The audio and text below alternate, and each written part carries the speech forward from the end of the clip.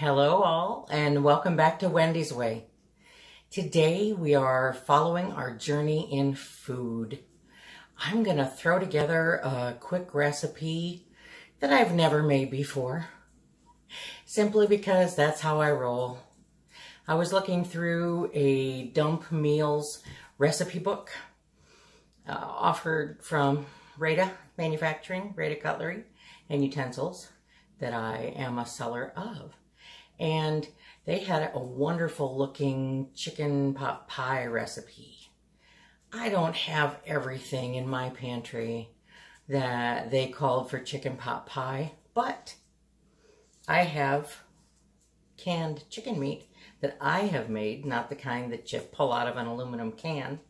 I have beans that I canned from my garden rather than peas from a freezer bag. And I have potatoes, I have cream of chicken soup, and I just happen to have a store-bought pie crust. Only one, because I pulled one out the other day and I wrapped it around some big old hot dogs and cheese and made some pigs in a blanket. So I thought I'd bring you along on this impromptu chicken pot pie. So far, I have gathered my tools and my food. I have preheated my oven to 375, and I'm going to do like I always do and just play with the camera and point it down at the countertop.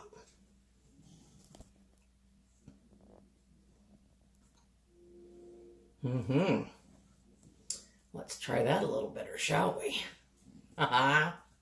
Okay, I'm going to be baking in this 9-inch, technically it's a cake pan. It's got a non-stick surface on it, but I am going to spray it with cooking spray nonetheless. Makes it easier for Bubba, aka the dishwasher, to take care of things. I have a mixing bowl I'm going to put it all together in. I have the beans that I canned from the garden. You can see there's probably a couple of different colors in here. It was purple potted pole beans up to here, and then I topped it off with some yellow butter wax to make sure the jar was full. The most disappointing thing is that purple potted pole beans, when you cook them, they turn green. Anyway, they taste really good. So we're going to put those in.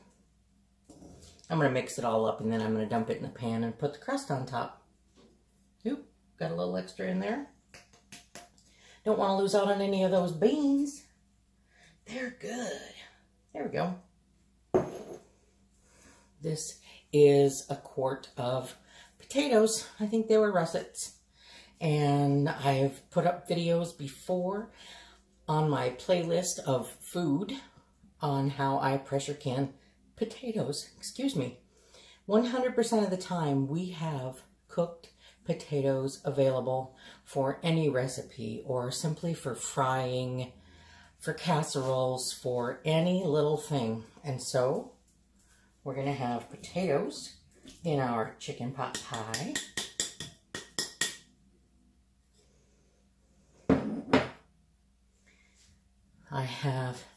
It called for a couple small cans of cream of chicken soup, but I happen to have one large one. So we're going to put that in there.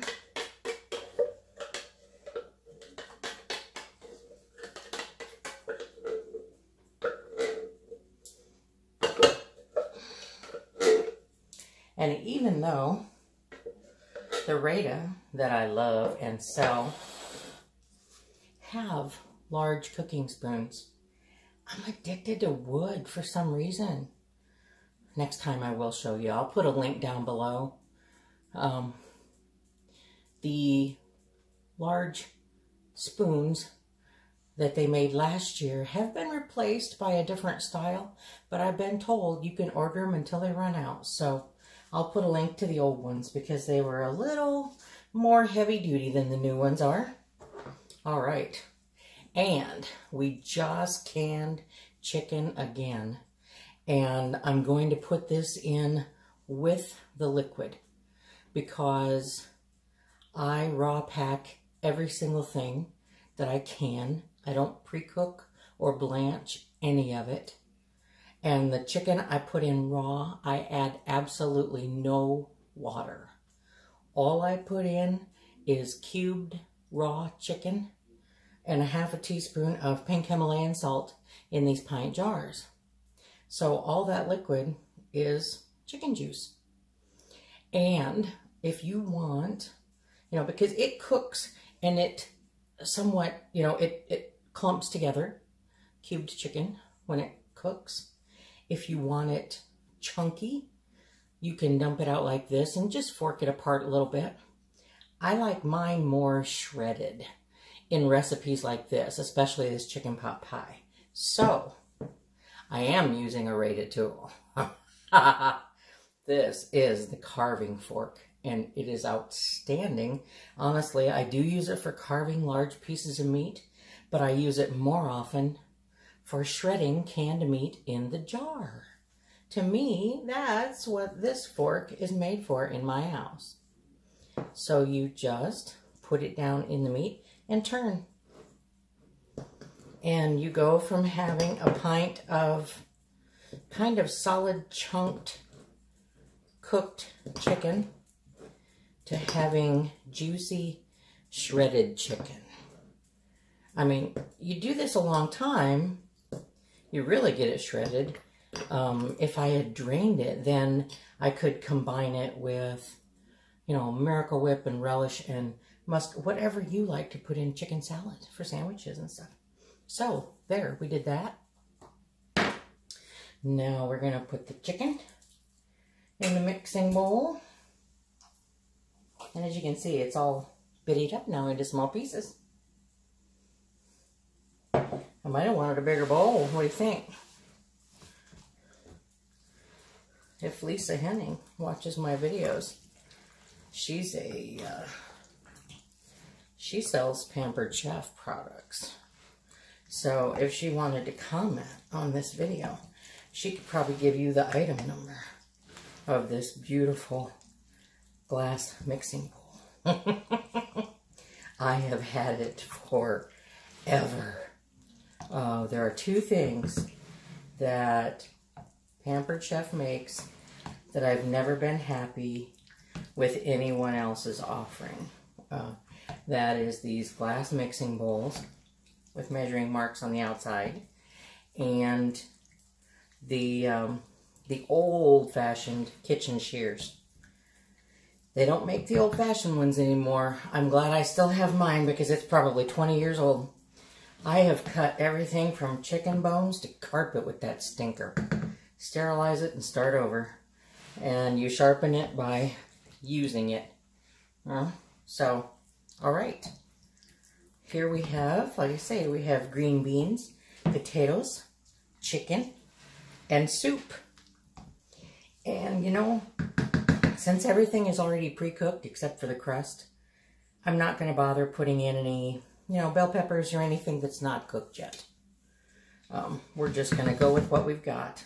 And since I put salt in the jars with the beans, with the chicken, and with the potatoes, I'm not going to add any seasonings to the ingredients for the chicken pot pie.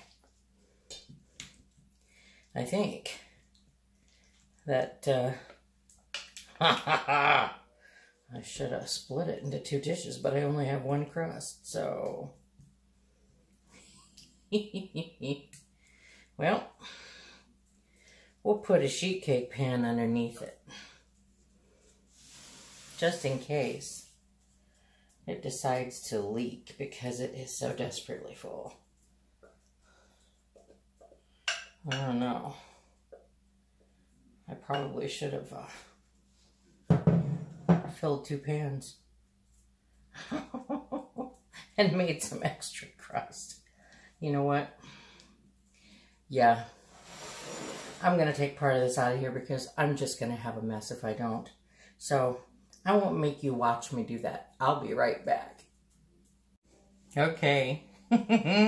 We are back. That was absolutely going to make a horrendous mess if I left it heaped up in this pan. So now I will put away the other half of the filling for the chicken pot pie. And tomorrow, when I bake bread, you know, maybe we'll make some rolls or biscuits and we'll have it for lunch, like biscuits and gravy. Ooh, that'll be good. Okay. Now is the lazy part. This pie shell has been laying out. It's a store-bought pie shell.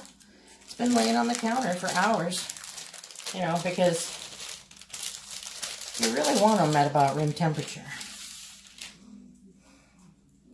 Otherwise, they stay very stiff and they're not terribly pliable, shall we say. Okay.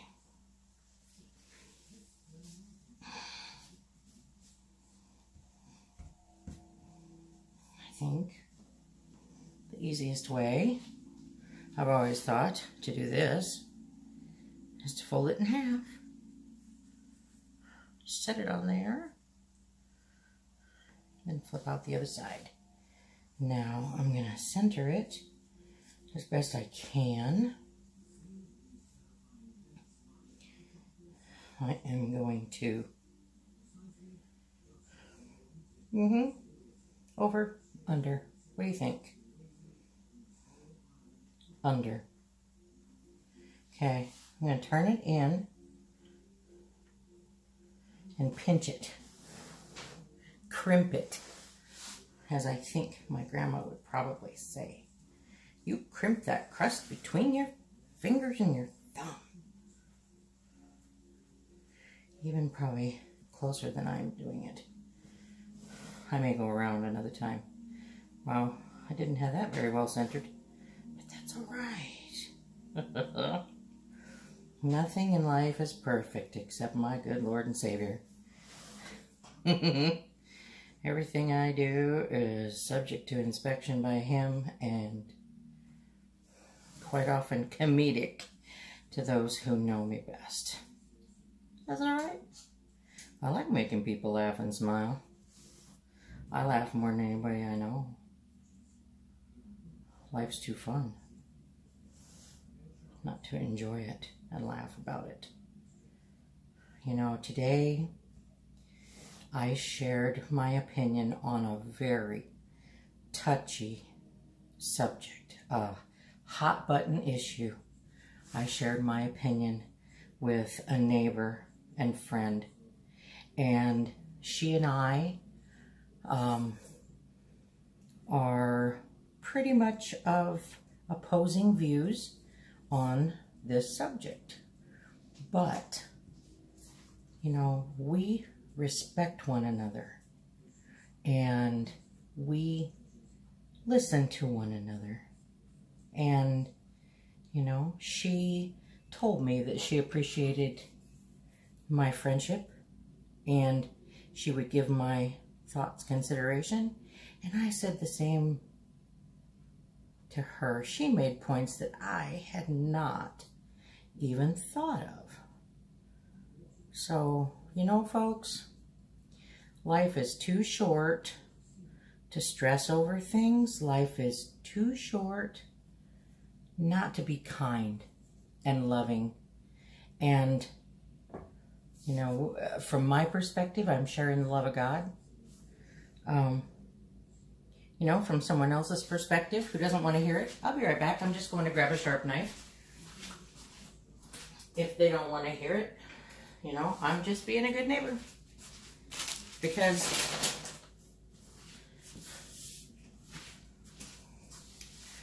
being neighborly is just the way you're supposed to be.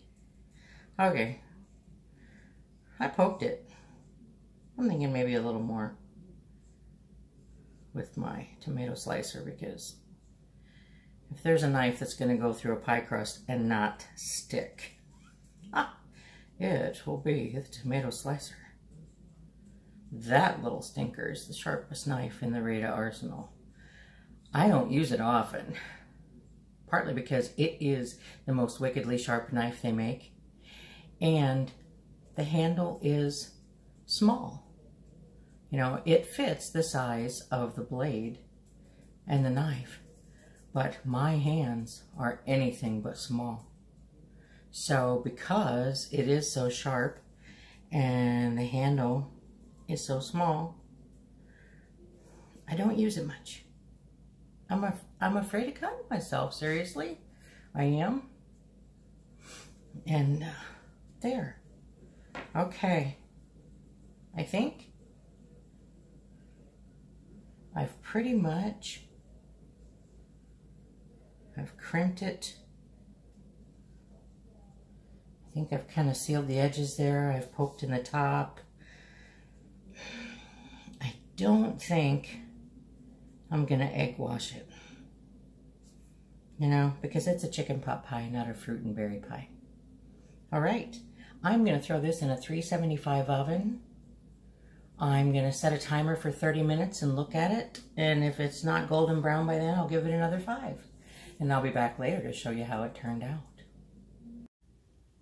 Alrighty, this is what our girl looks like, fresh from the oven. I put it in for 30 minutes at 375. As you can see by the edges, even with it level with the edges of the pan, it was bubbling over. So I should have put a pan underneath it, but no, we have a dirty oven.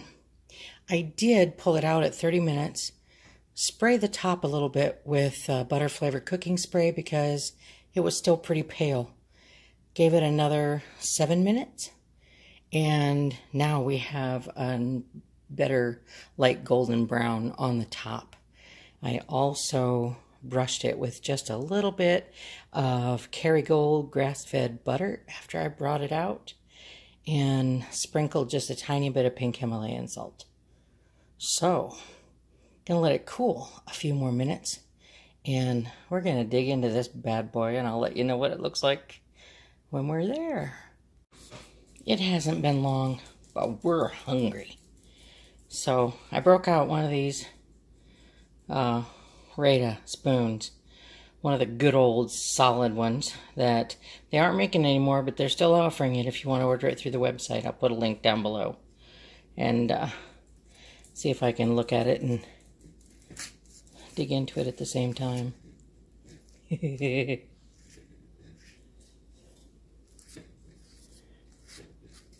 gonna be soupy, and that is okay.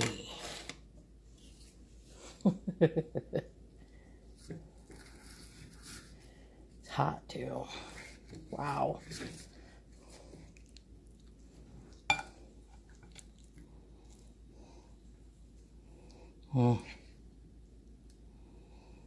No pretty peas and carrots, but it looks pretty tasty anyway.